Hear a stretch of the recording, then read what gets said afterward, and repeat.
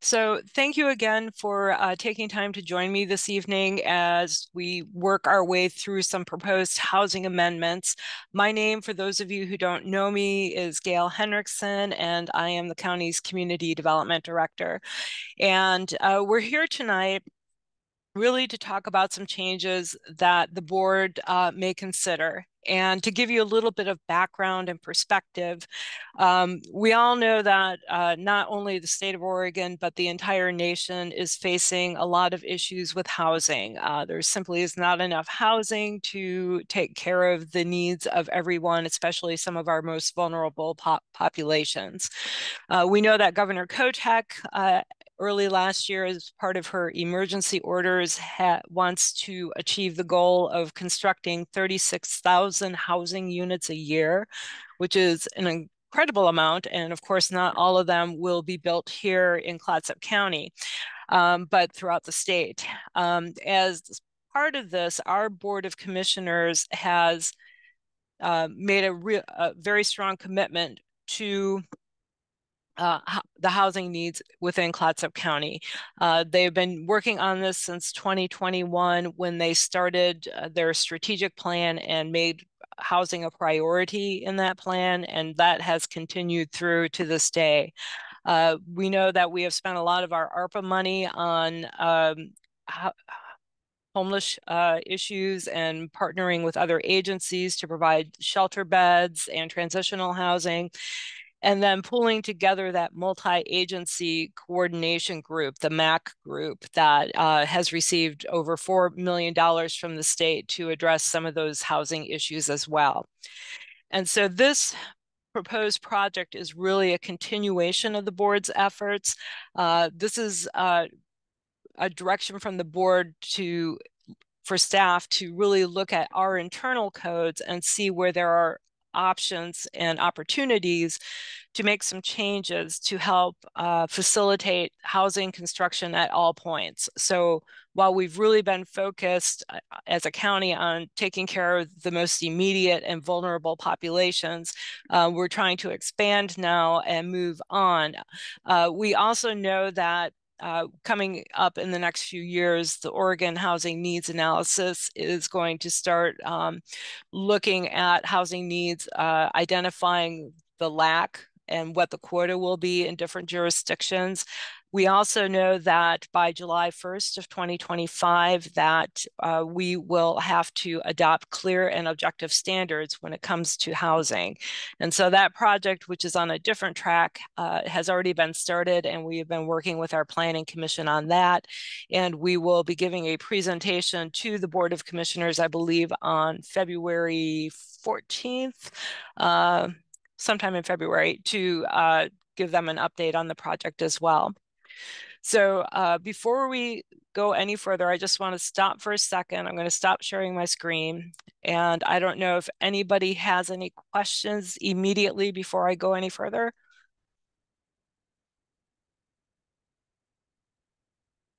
Okay, so seeing none, I'm going to keep going, go back and share my screen.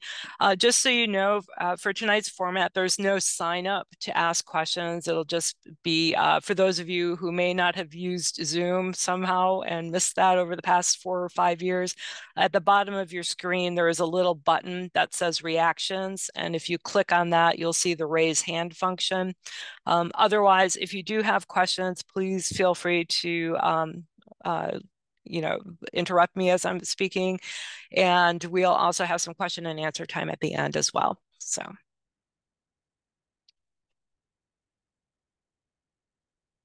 Okay, so as part of the work that staff presented well, let me back up first. So when we talk about housing and what may impact housing, it's not just land use codes. I know everybody likes to look at planning and point the finger and say, if planning would only change their ways, the world would be a better place. And, obviously we have a role to play as planning staff in how housing gets produced across the county.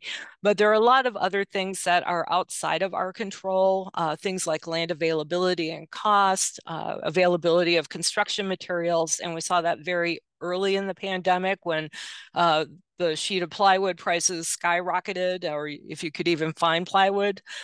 We know that infrastructure availability is a huge issue that really limits housing production. We know that requirements of building codes add costs to housing. System development charges for your schools, your water, your parks, your streets, things like inflation and interest rates, and how much does the local workforce make? What can they afford versus what's being built? Sometimes NIMBYism, people who are concerned or afraid or opposed to new housing or different housing types that may stall or delay or even eventually kill a project. And of course, litigation that goes along with development. So all of those things are really outside the control of community development and planning, but they do affect housing price as well. So what we are trying to do with these amendments is to streamline our processes as much as possible. So looking at reducing application fees, trying to reduce the amount of time it takes for someone to get an approval to build something. Overall, just make the process easier for people to understand and work through. And then also trying to encourage construction of housing at all the different price points that we're looking at. So some of the things that we cannot do, even though we try to be as helpful as we can here in community development, but we can't change the state's building codes. We can't change ORS. We have a lobbyist, but we are one voice among many when it comes to the state legislature. We can't, even if we change all of our rules and make everything as simple as possible, we can't force anybody to develop their land, partition their land, sell their land. So those are still individual choices that the homeowner retains or property owner retains. Also, we cannot reduce or waive system development charges. The county itself does not have any. We collect the school tax for the Astoria School District, but those development charges can't be waived. Somebody would have to pay them if we had them. So, if the county or an entity wanted to say, we using some funding source will pay the system development charges to help reduce the cost of housing, that could be done, but we couldn't just say, well, you don't have to pay them anymore. So, and then I wanted to do a little discussion about rural communities versus rural residential. Because I've been hearing some discussion, and I want to make sure that we're using the same terms and understanding what they mean, because they do have very different meanings when it comes to the statewide land use planning program. So rural community are areas that are more densely developed and have a different development pattern than rural residential. Rural residential is required by state statute to be new parcels are required to be a minimum of 2 acres. And if you, let me kind of back up there, minimum of 2 acres, they are usually in an area where the county has taken an exception to Goal 3, which are agricultural lands, or Goal 4, which are forest lands. And for those not familiar with how this goal exception process works, what a jurisdiction is saying by taking a goal exception is that that particular goal shouldn't apply because either the land is irrevocably committed and developed, or there is another reason why that particular goal should not apply to this particular area. So when the county originally adopted its comprehensive plan in 1980, there were areas that were rural service areas that already probably had water and sewer services, that had much smaller lot sizes and development patterns. And then there were areas that were developed, but not at the urban level. And so they became separated out, and they're actually designated differently in our comprehensive plan. So the rural service areas in 1980 were designated as development. The rural residential areas were designated as rural lands, and they remain that way to this day. That's not changed over 44 years. In 2003, the county, as part of periodic review, which is what used to be required to review and update your comprehensive plan. During periodic review, the county designated 5 rural communities. So these were already rural service areas in 1980. In 2003, the county came back and, using the process outlined in Oregon Administrative Rules 660 Division 22, they designated Arch Cape, Miles Crossing, Jeffers Gardens, Napa, Swenson, and Westport as rural communities. And that remains in place again to this day. And per Oregon Administrative Rules, OAR, county plans and land use regulations are allowed to authorize any residential use and density in unincorporated communities. So however the board continues to move forward with any of these proposed changes, there is explicit authorization under state administrative rules that the county is within its legal parameters to even consider these possibilities.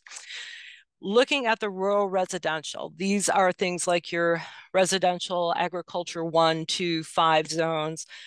Cove Beach, which is coastal residential, is also considered rural residential. So it is different from Arch Cape in that it is not a rural community. And again, that 2-acre minimum parcel size applies. And just as a note, also in 2003, as part of that periodic review, the county took a Goal 14 exception. Goal 14 deals with urbanization and how you develop land and at what levels and when and how you can develop at more intense urban levels. And so we did that specifically for Cove Beach, Arcadia Beach, and some areas in the Clatsop Plains, because there was a development pattern there that was less than 2 acres. And because of some legislation in 2000, that rule kicked in and required the 2-acre lot size. So in order to keep those smaller lot sizes in those 3 areas, this county had to take a Goal 14 exception. So that was a lot of information. So I'm going to stop again and see if anybody has any questions. I can show you the pictures first in case you want to think of some questions while I'm showing you pictures. So because pictures are worth 1,000 words, I wanted to kind of put together some aerials that people could see. So again, Swenson is a rural community. Arch Cape is a rural community. You can see the development pattern. You can see the road system. You can see the proximity of the houses to each other. And then this is rural residential. And it's harder to get an aerial photo because usually there are a lot more trees. But there's an area along Highway 26 just east of the junction where there are some rural residential zones. And then on the right, you'll see Hamlet off of Highway 53, which is also designated rural residential. There's less of a road system. The houses are further apart. The lots are larger because they have a different designated development pattern. Okay, so before I go into the changes again, does anybody have any questions for me about the difference between rural communities and rural residential? Nope. Okay. All right, so then let's work through the proposed changes. So one of the changes was to allow duplexes as a type 1 use. And the county has several different processes that you can use to approve an application. Type 1 is the most objective. There is little discretion involved in that decision making. It is almost always an over-the-counter permit and typically has a retail value of $85. So we would propose taking duplex units, which oftentimes are a type 2 use, meaning it's a conditional use. It goes out for a public notice. Sometimes, depending on the area or the comments received, it could even go up to a public hearing. And the fee for that is $1,200 because typically there's a lot more staff time involved in that. There's postage and things like that that go along with it. So we would propose or have proposed that one change that could be considered would be to drop that down to a type 1 and eliminate the public notice for that. Any questions or comments about that one?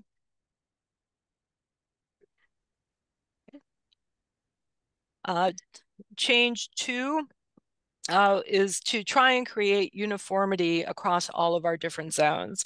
And the example I pulled was one that we a year or two ago had some real world experience with. And so it's not that I'm picking on Arch Cape, it's that this was the example that was probably the most prominent and most recent that came to mind. So in Arch Cape, in the Arch Cape Rural Community Residential Zone, the construction of new public or private roads has to go through that conditional use process. So there is public notice, there is 21-day appeal period, and it's the only zone in the county where that's a requirement. Any other place in the county, you can do that as basically an $85 over-the-counter development permit, or as part of partitioning your property or subdividing your property. And so again, to try and make the process as efficient and cost effective as possible, staff has offered the opportunity to change that from a conditional use down to the development permit. And I see we have a chat here.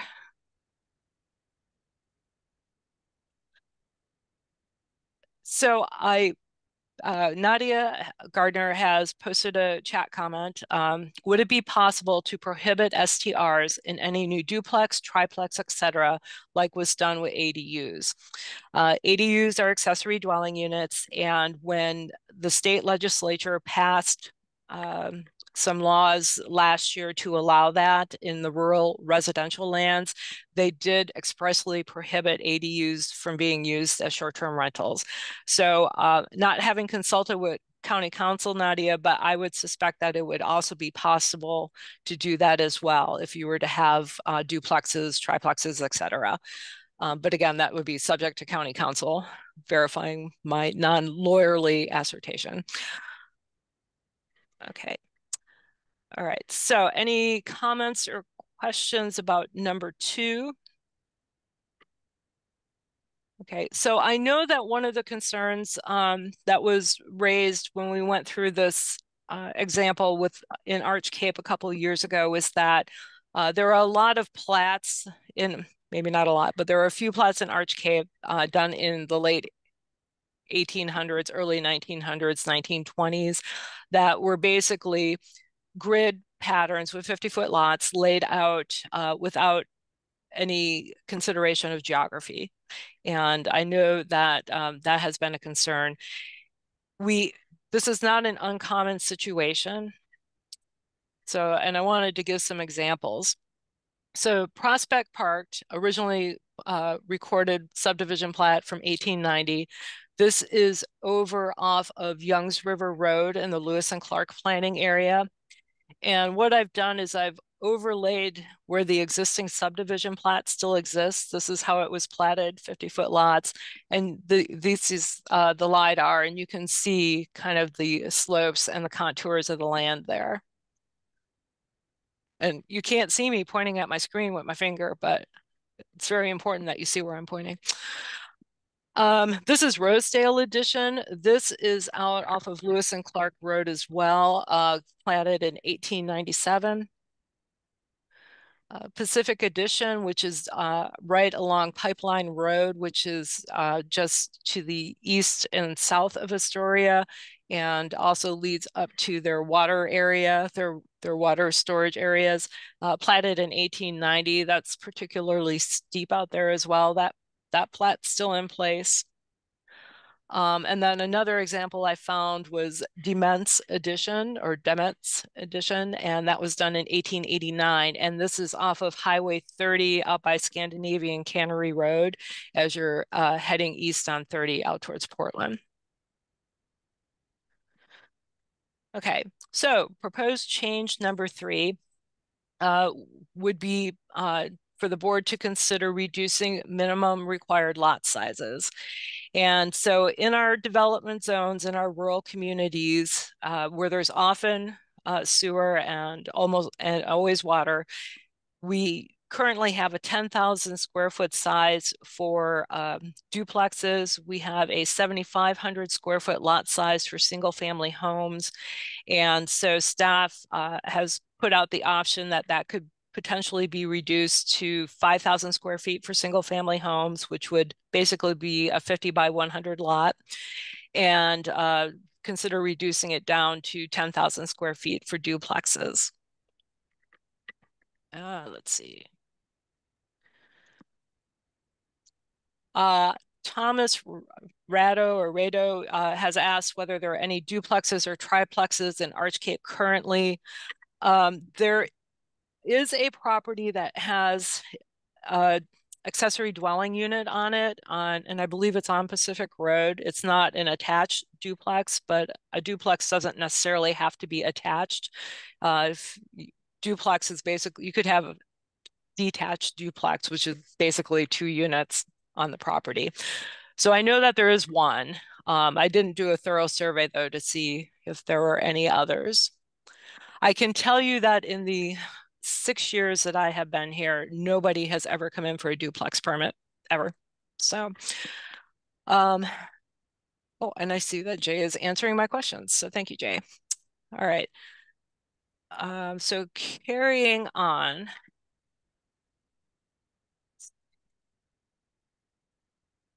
So change number 4 would be to consider allowing triplex and quadruplex dwellings in these development areas. So again, areas that have water, that have sewer, and that are already designated in the comprehensive plan as areas that have a development pattern that is more urban than you would find in other parts of the county. So the residential development zones would include the Archcape area. It includes rural community multifamily residential, rural community single-family residential, rural service area multifamily, and rural service area single-family. And even though it doesn't apply to us, or we weren't required as a county to undertake this, but in 2019, House Bill 2001 began a process of addressing what's called missing middle housing. So allowing duplexes, triplexes, and quadplexes in areas that have traditionally been zoned for single family residential. So it's a proposal that is not mandated that the county do, but it is something that is not something that hasn't ever been done or tried before in the state of Oregon. So there are precedents for it. Again, these are things that the staff has put out for the board to consider. They're going to listen to your input and then give direction back to staff. Right now, triplexes and quadplexes aren't allowed in these single family zoning districts. And so new development standards would have to be created to handle those. So things like lot sizes, an approval process, and most likely, since you would be going from what is basically now a single family that may allow duplexes and increasing the density, the board might want to consider having triplexes and quadruplexes as a conditional use so that there is that public comment period and that there is that additional community involvement in the process. So any questions on number 4? Seeing none. And then a question. So yeah. with those larger buildings, you'll often get a lot more stormwater coming off of the roof. How would you make sure that stormwater was staying on a lot when it was such a large building on a significantly smaller lot size? Yeah, so there is, I believe, language already in the Archcape Rural Community Zone that requires new development or additional development that increases something by 25% or more. They have to undergo a stormwater review, and that goes through our county engineer.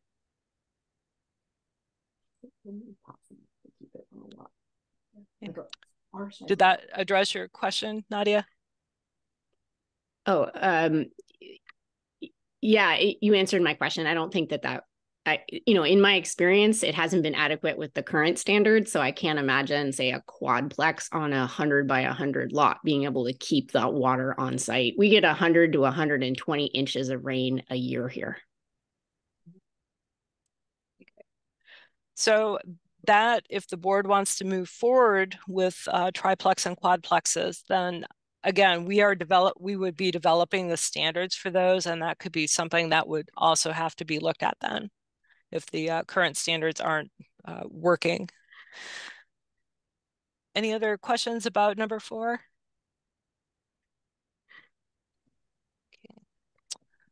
Yes, I added a question to the chat. Okay, just a sec.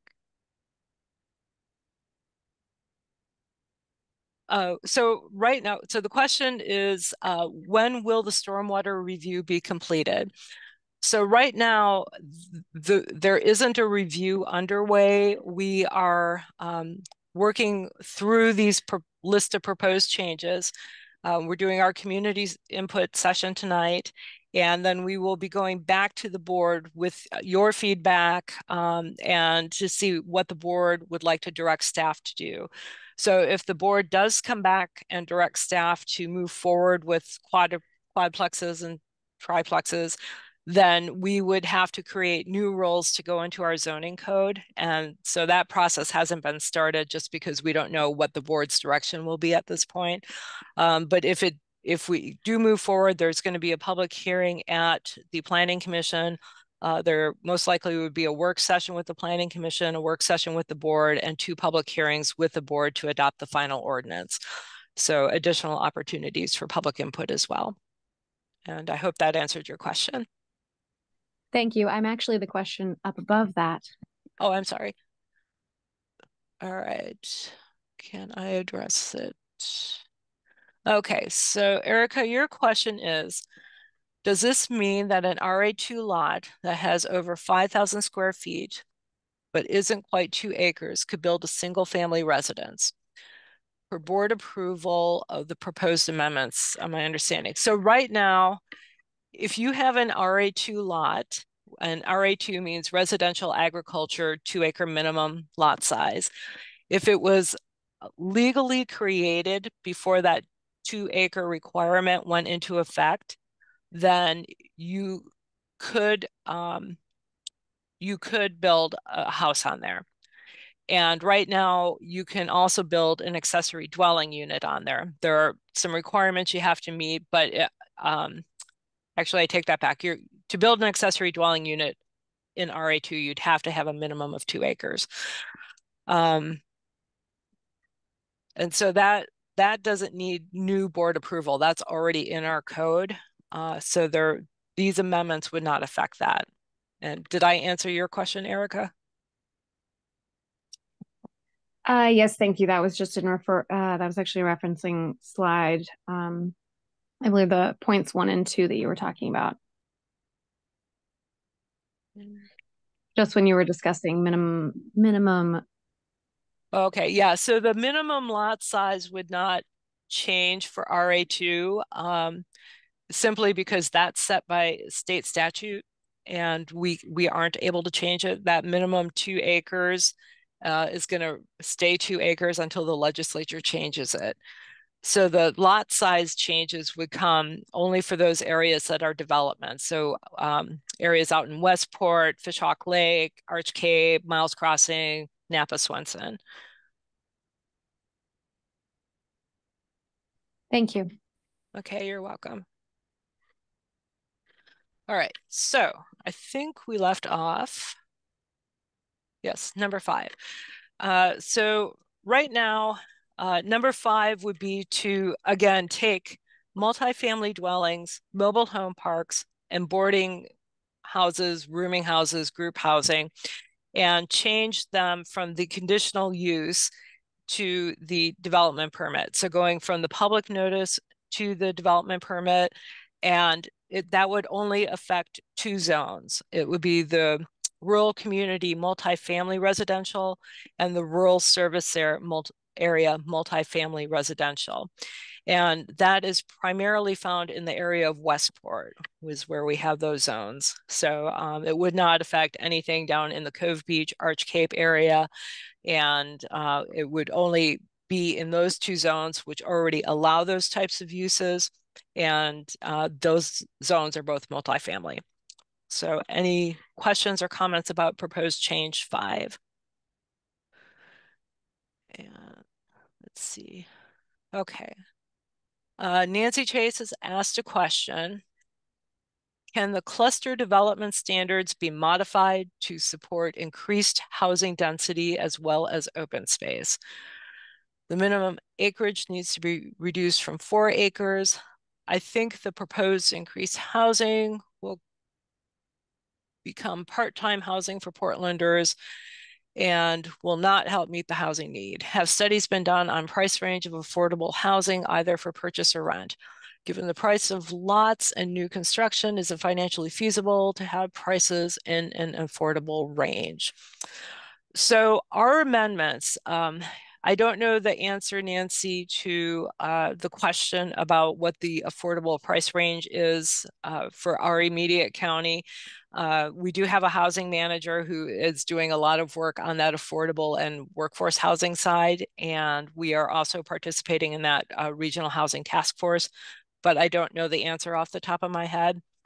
With regard to the cluster requirements, we actually are in the process of doing some clarification with the state about what we can and cannot do with cluster development. And so again, I don't know the answer to that. It may be possible, but we are working through the state right now to figure out what we can legally do in terms of our density transfers and cluster development. And let's see.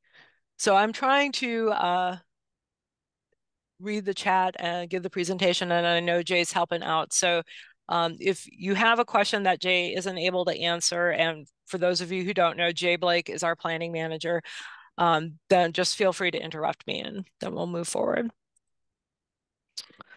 All right, so proposed change number 6 would be to address the single family homes that are in commercial districts. So if you think about, in particular, Miles Crossing, Jeffers Gardens comes to mind, where we have zoned a lot of the property for commercial, and there are also a lot of homes in that area that are in the commercial zones. And these homes were built 100 years ago, 80 years ago. But when the county changed the zoning and made it commercial, we basically made those houses non-conforming uses. And if you're a non-conforming use, it means at one point you were legally allowed and you did everything the right way, but the county changed something and now your house doesn't meet code anymore. And if you have a non-conforming home in a commercial zone and you want to build a deck, it's a very onerous process. If you want to do an addition, it's an onerous process. You're going to be a conditional use application. You're going to pay that $1,200 fee. You're going to go out for the public comment, and you're going to have that appeal period, all because you bought an older home in a commercial zone, which maybe could have been the only home that you could afford, or maybe you like the location, or maybe the house is a beautiful house and you wanted to stay in a historic building, but you're being penalized in a way because you chose to purchase that house. And so what we would suggest to the board is that instead of considering these to be non-conforming uses, instead just formalizing them through a type 1 permit, which would just be over the counter, basically to validate that they existed and that they can continue to exist without having to go through this conditional use every time that they want to add a deck or a bathroom or a bedroom to their building. What we would not recommend is to just open up the commercial districts to all sorts of new single family homes, because we do have a very limited supply of commercial land. And we do want to be able to protect that and balance our economic development needs with the need for housing. So legitimize and make it easier for the people who have the existing homes, but not to allow new single family homes in our commercial districts. So any questions about number 6?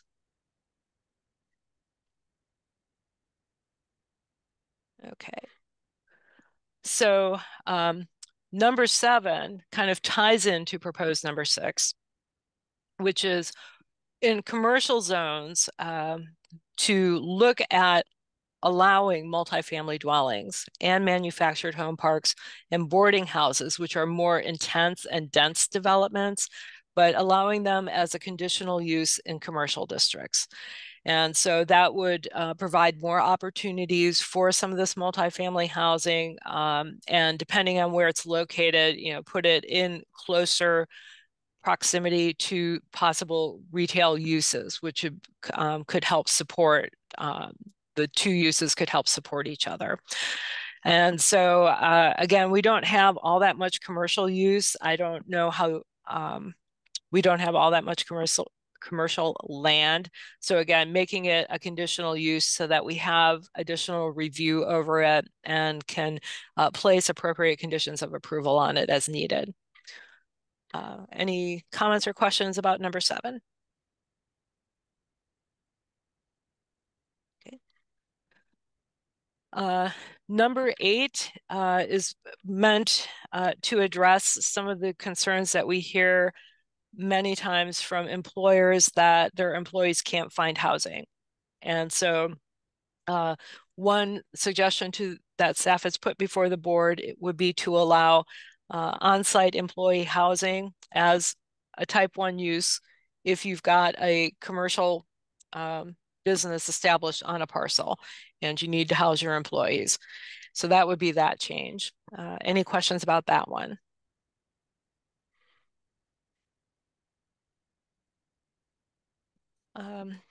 And then proposed change number 9, this will seem like it's splitting very fine hairs with proposal number 8 and what we'll look at, I believe, is proposed change number 10. But right now, if you are in a commercial zone and you've got, you want to do residential, just as not employee housing, but just general residential, you have to go through a conditional use process, and you have to have that commercial use established or built in conjunction with your housing.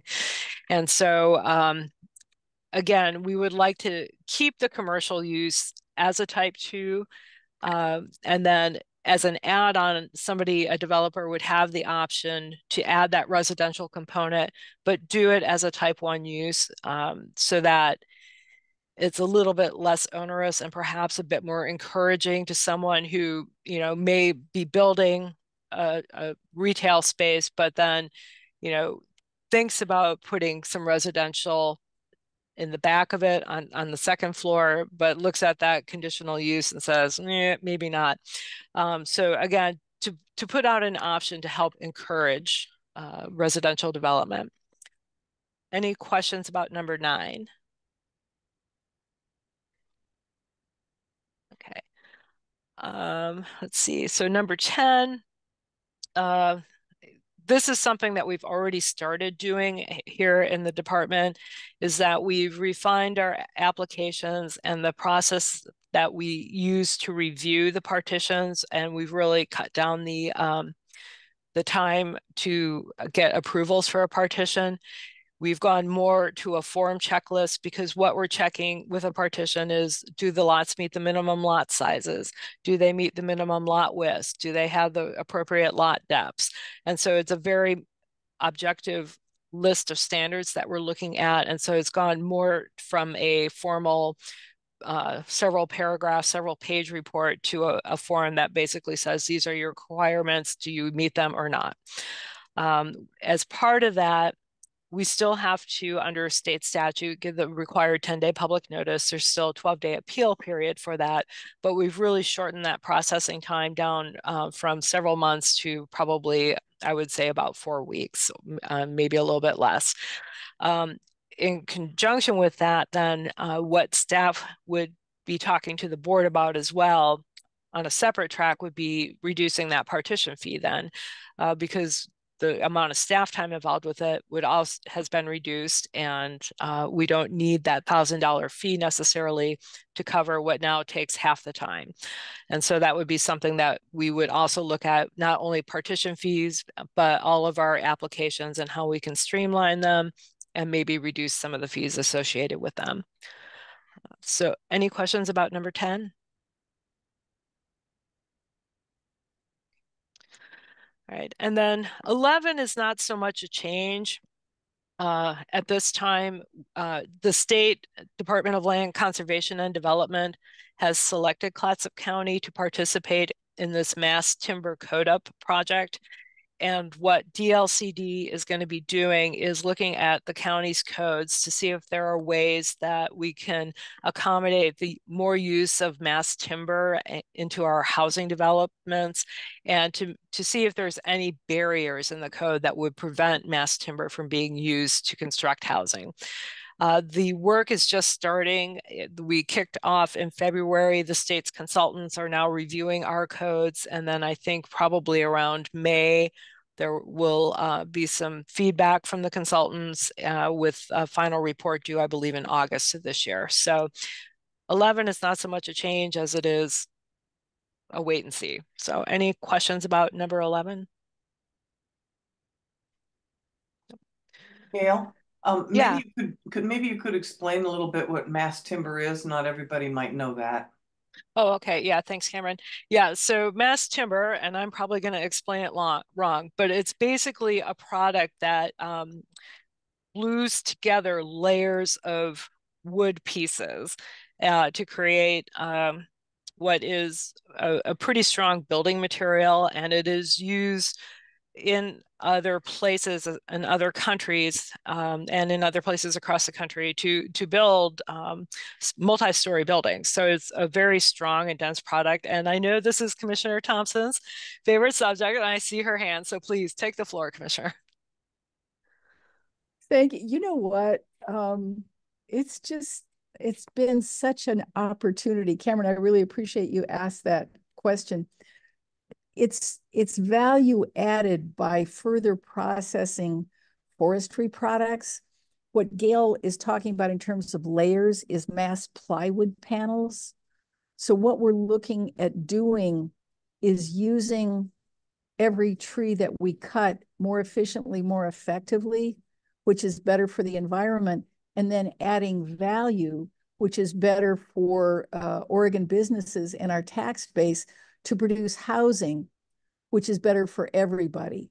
So there's a couple of different kinds that we think of. One is the mass plywood panels that are just like you would think of plywood panels that can be relatively, thin, an inch and a quarter, perhaps up to 24 inches square to make beams. Or there's a different kind, which is CLT, which is basically more specialized and done for spec housing. But mass plywood panels are really, can be used to create more affordable housing, we hope.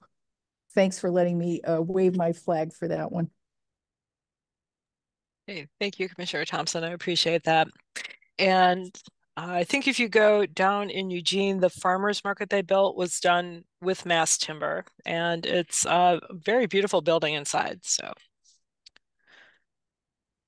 all right, so those were the changes. So to kind of give everyone an idea of some of the other things that we're looking at that, are going to be on a different path forward because they will take different levels of time to complete.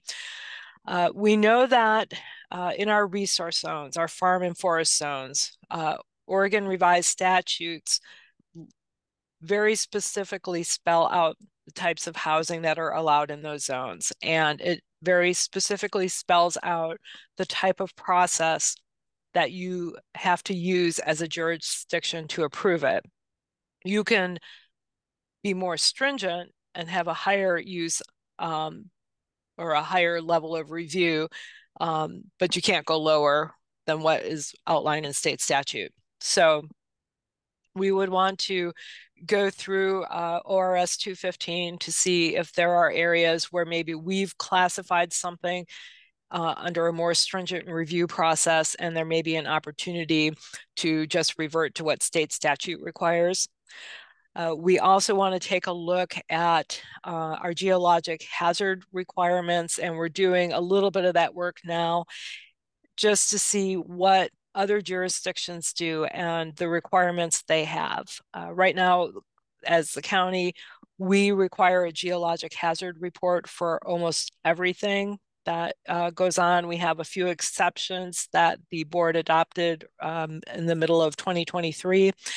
But for the most part, a lot of things still require a geologic hazard report. And so that can also be very expensive and costly and time consuming, because expensive and costly are two different things, but it's also time consuming.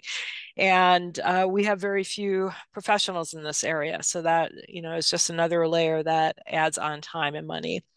And then again, House Bill 3197, which was adopted in the 23 legislative session, will require the county to adopt clear and objective standards for housing by July 1st of 2025. Clear and objective standards have already been required for areas within urban growth boundaries, and now that is being expanded to include rural residential lands, unincorporated communities, and non-resource lands. So we are working through that process as well. Because it's an established procedure, there's not a rulemaking that's going to be coming out as far as I'm aware or as I understand it, because the cities have already been through this process, and it's going to be the same basic thing for the unincorporated areas.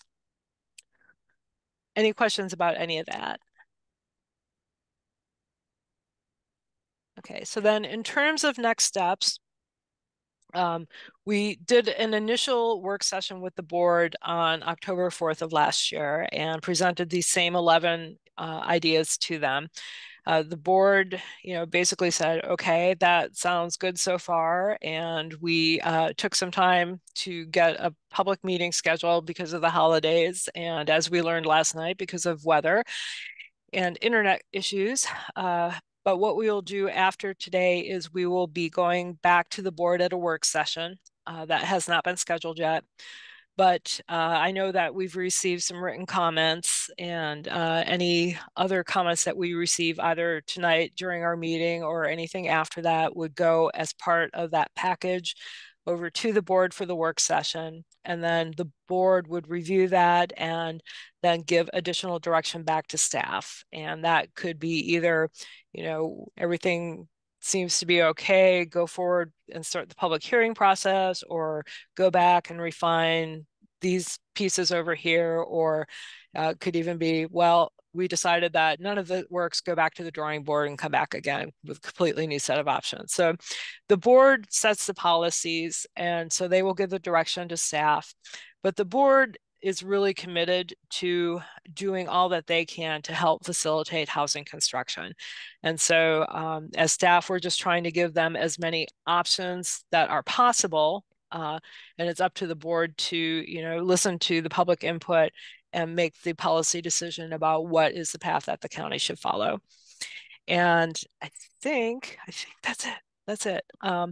And Commissioner Thompson, I apologize because I did not give you an opportunity at the beginning of the meeting to speak. So I'll stop now, but if you would like to say a few words, and then we can just go to comments and questions.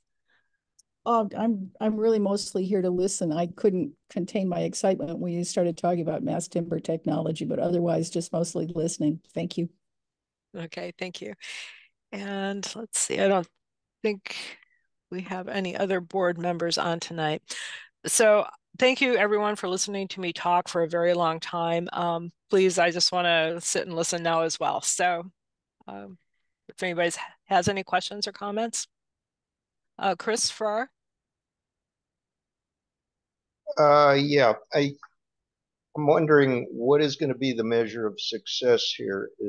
Has the county, either the board or department, the community development department, have in their mind what increase in the number of housing units built in unincorporated areas of our county per year would would show that we made a difference by making changes that you reviewed earlier. Has anybody thought about that, or are we waiting on data to figure out what can we expect to get out of this in actual numbers of housing units? Thank you.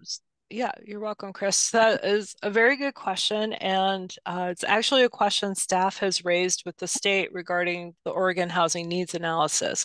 You know, the housing needs analysis is going to be setting quotas for various jurisdictions, and they're going to have an accountability office that will follow up with these jurisdictions if they don't meet their requirements. But as I pointed out at the beginning of my presentation, there are so many variables that affect housing construction, and most of them are out of the control of community development and the county. So we have not, as staff, had this discussion with the board to see what their vision of success would look like, but that is something that we would need to do in the future. And then next up is Cameron.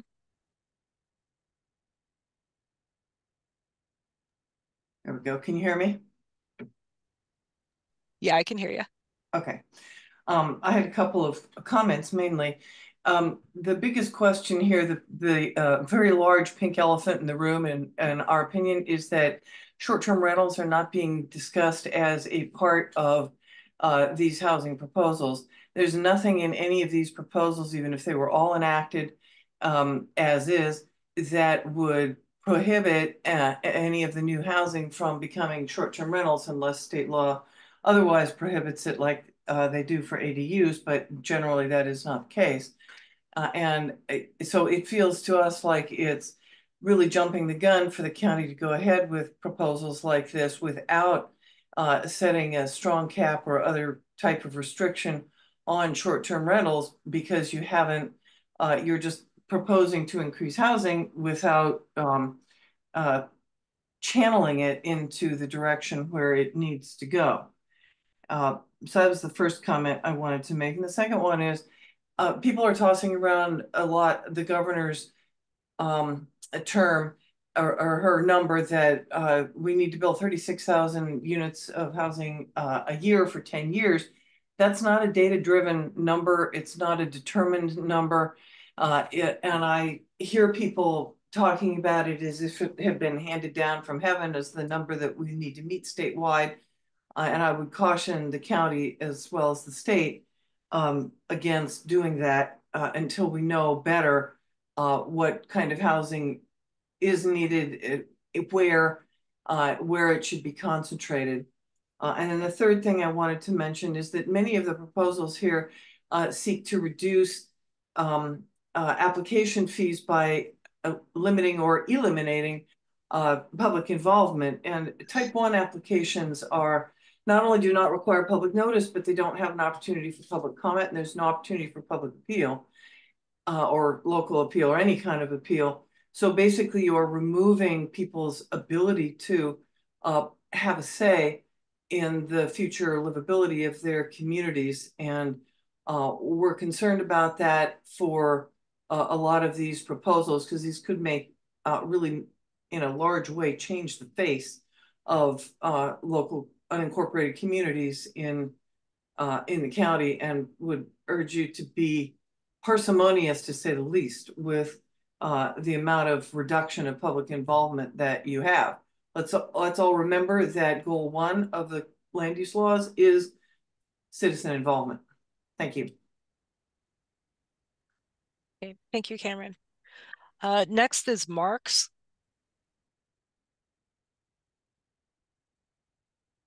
Hi. Hey, first of all, I think you've done a really nice job tonight. Thank you. You know, there's a number of people on this call that have a lot more understanding of all this than some of us do, and I think you've really helped us understand this. I just had a couple of comments about, or questions about Arch Cape, because, you know, just in receiving the documents that I've received, and I live in Arch Cape, my wife and I live in Arch Cape, it just initially seemed like we were being targeted for development, and I don't know that that's the case or not the case. Maybe just that the residential community thing is changing a little bit. But because we're a long way from anything that's commercial, or, it's a long way to a gas station or anything else. And so I don't know how much development this is going to spur in Arch Cape, and you don't either probably, but I wouldn't mind you commenting on that. And then also there was a question earlier that I'm not sure was clearly answered about the Arch Cape water and sewer, because it seems that we're a bit challenged on that. So thank you. And thank you again for all your clarity in tonight. Your presentation was really nice. Okay, well, thank you. So to go back and answer the first question, the changes in the development areas in the rural communities would go across the 5 rural communities. So Arch Cape, up to Miles Crossing, Jeffers Gardens, which is that area. It's kind of south of Astoria and east of Warrenton. And then over on the east side of the county, Napa, Swenson area off of Highway 30, and then Westport at the very east end of the county on Highway 30. So the changes are not proposed to apply to any one specific zone or one particular area of the county. So that's that one. I don't know how much development it will spur. And again, there's just so many variables that affect how and where and when housing gets constructed. And a lot of them, even if you open the codes up, it's really up to the market to start driving it and the affordable housing developers to make those decisions. So anyway, thank you for your comments and questions. Thank you for your answer. Okay. Any other questions, comments?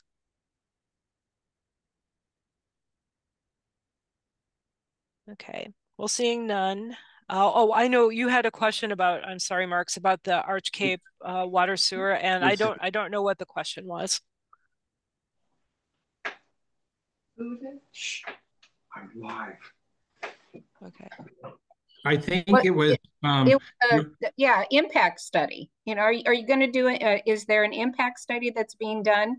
How it's going to impact our water sewer if you increase the number, if you increase the number of how much can be built, and we're kind of at a point where I don't know if we can sustain that. Are you doing a study to confirm before you do any of that lot changing? So what will happen is, under Oregon administrative rules, if the board wants staff to move forward with these changes or some of them, we have to give notice to the public utility districts. There's a requirement to do that. I believe it's 45 days before the first hearing. Additionally, every time a dwelling gets built in the county, there has to be a sign off by the fire district, the water district, if there is one, or the water master if it's a well, and by the sewer district or the septic sign off at environmental health. And those water and sewer sign offs have to verify that the district has capacity to serve the new house. So we do not, because water and utility districts are their own entities. They are not part of the county. They are their own special governments, and they have their own boards, and they are completely separate from the county. But so we are not tracking their water usage or their operations or anything like that. But it is up to them to track their capacity. And then if an application comes to them and they don't have the capacity, they should not be signing the development approval form.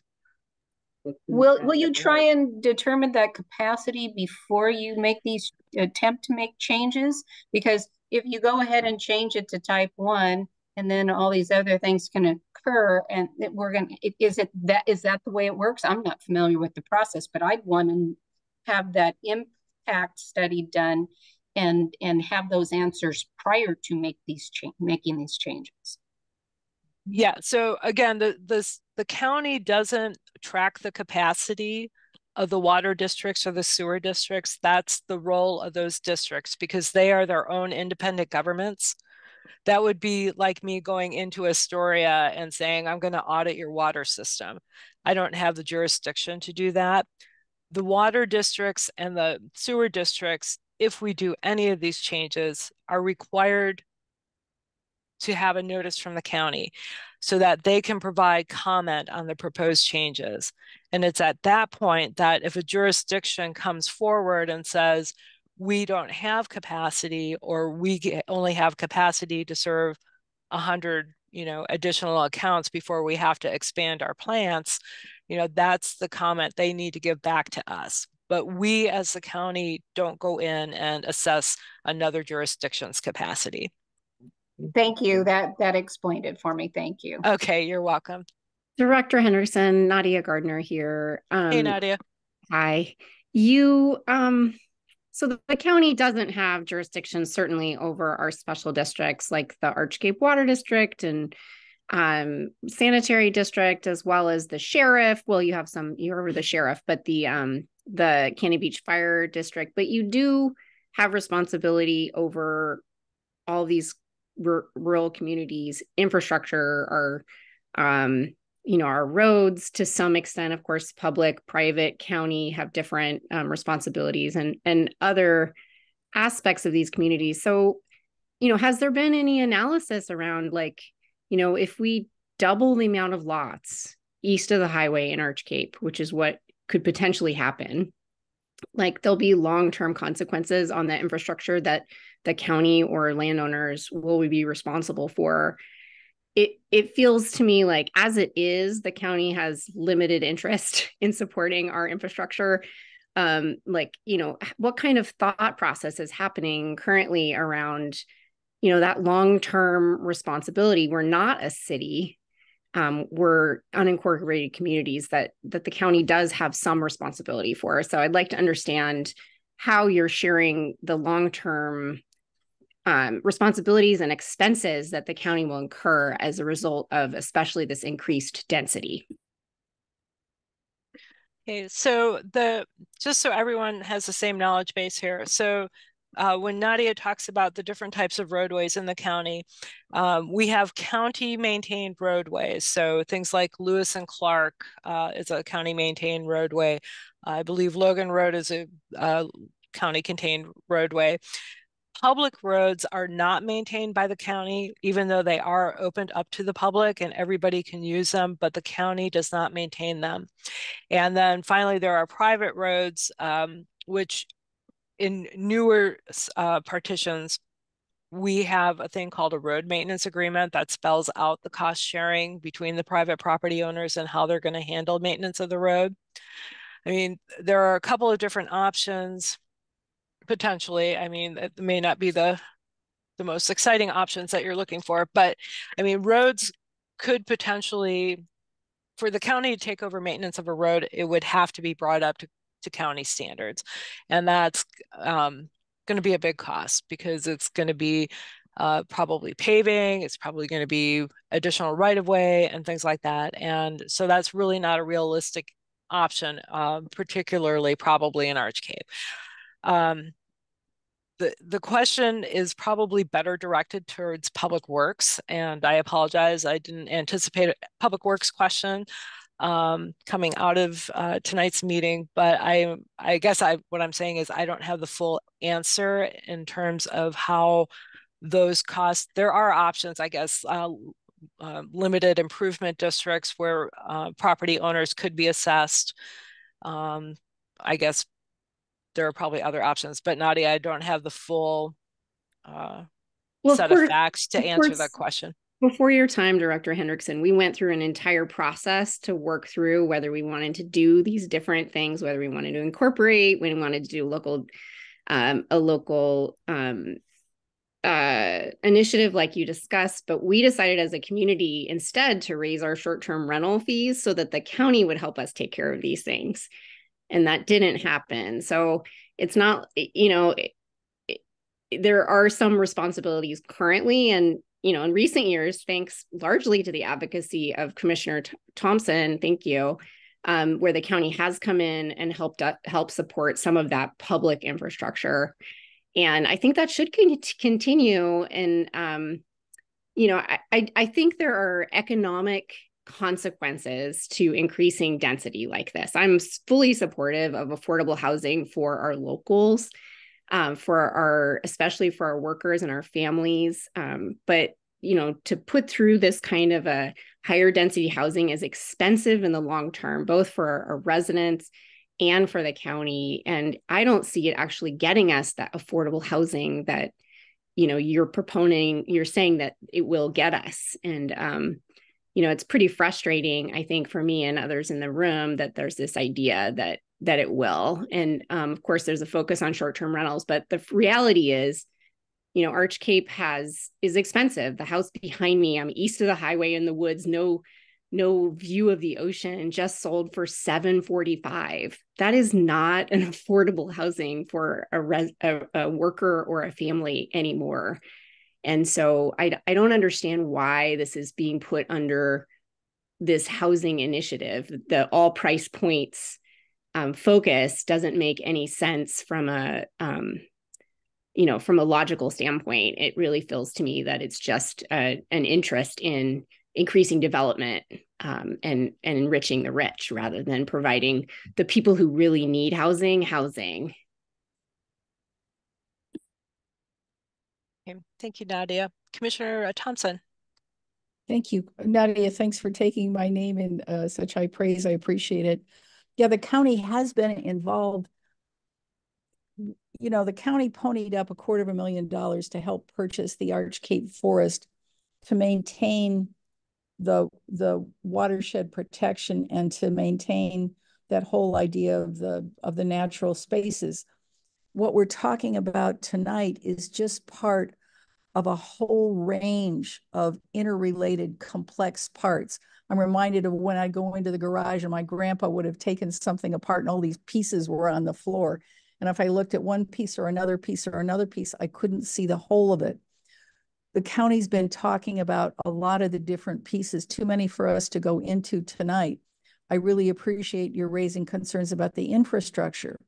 When I've been talking with Terry Hendricks, who's the new Public Works Director, and I don't know enough to describe his whole response. We'll get him in here to talk about the whole range of the picture. But what I took away from this is there are generational issues because the development has been incremental and the development didn't include adequate ditches and drainage systems. It's a really big issue. It's a really expensive problem.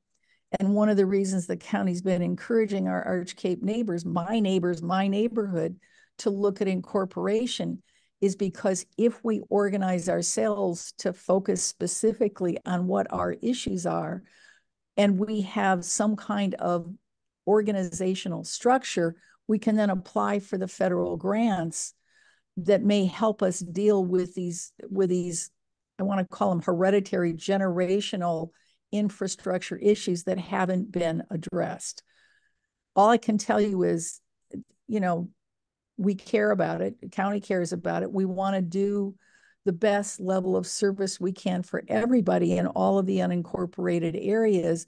And we want to help each particular neighborhood do as much as it can for itself to most effectively meet the needs of its own neighborhood.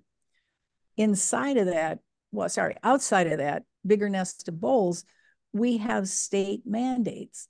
And somebody can say, oh, the governor proposes it, doesn't mean it's going to happen. Well, that's the governor of the state of Oregon. So there's a pretty good impetus toward 36,000 housing units for 10 years because people see all over Oregon, we've got housing issues. What we're trying to do is to get the most specific and effective adaptations that will allow us to have that compassionate neighborly sense and develop the options that will meet the need of everybody. It's not going to be easy. I mean, ADUs may be a part of it. They may help people be able to afford some housing. The trends are not with us. They're pretty scary trends. Yes, it's over $700 for a lot without an ocean view. That's scary to hear about. We can't stop that from happening. We can look at everything. We are looking at everything. So rest assured, when you raise an issue that you've raised before, it hasn't gone away. We're not ignoring it. It's just part of the array of pieces that are right now on the garage floor waiting to be reassembled. Thanks. Okay, thank you, Commissioner Thompson. All right, are there any other comments or questions right now for this evening? Okay, so seeing none, I have posted Hey, I don't know how to raise my hand. Sorry. I'm sorry, you caught me off But you guard talked there. about the mass timber. I know there are way more issues that are more pertinent, but the mass timber industry, you got to realize it's already well entrenched into the construction world in Clatsop County in the form of LVLs and BCIs. It's engineers are using it all the time in the construction world right now. The sad thing about it is those products are more expensive than dimensional cut lumber at the moment. That I know there's more issues and that are way more important, but I do have knowledge about the mass timber that you talked about. May I just add, Bob, of course you're right on this. It's not for single family. The economies of scale that accrue for multifamily units can help offset that. And that's what we've been aiming at and looking for. That's part of all this. But I'm glad to hear you weigh in.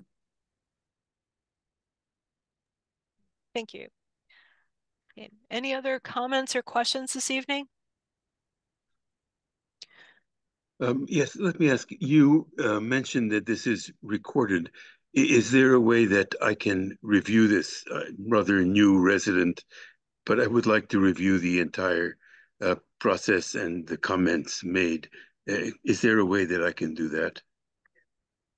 So after today's meeting or tonight's meeting, tomorrow I'll post the video. It's on the county's website on the calendar page where our meeting agenda was for today and the Zoom link. I've also already posted the presentation slides from tonight's meeting, so those are already up there, and a fact sheet that Public Affairs put together. So the video will be posted tomorrow morning, and it'll be available for everyone to look at and listen to. Thank you. You're welcome. Jess, you had a question? Yeah, there was talk of a project in Arch Cape. I don't remember where it was located that had to do specifically with affordable housing. Does that ring a bell? And if so, do you know the status of that? I don't want to hijack this if this is not the right time to talk about that, but I just want to know the status of that. Yeah, so the project was proposed, I believe, maybe almost a year ago now, and it was on the east side of Arch Cape on some property that the county owns. And based upon input that the board received, the county manager's office and the housing manager worked to develop a process for reviewing applications like that. But also, more importantly, they went through the surplus property list and did some additional analysis on many of the properties and then rank them. And so the Arch Cape property has moved very low on the list right now because there are constraints regarding infrastructure like the roads and also the sorry, I'm losing my train of thought here. Slopes, I think, were another issue that were of concern. So I have not heard anything more from that particular developer who has proposed that project, but I do know that in the ranking of the surplus property, that moved down. And I think that was something that the board actually reviewed a few months ago, was that new ranking. So did that answer your question, Jess? Yeah, thank you very much. You're welcome.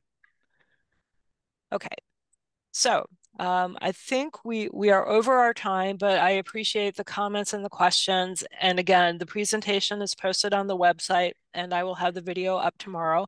And then once we know when the second work session with the board is scheduled, then there will be a public notice put out about that through our communications department. So thank you everyone for your time and for coming back again this evening. I really appreciate you staying with us through the technical difficulties yesterday, and enjoy the rest of your evening. Bye. Thank you.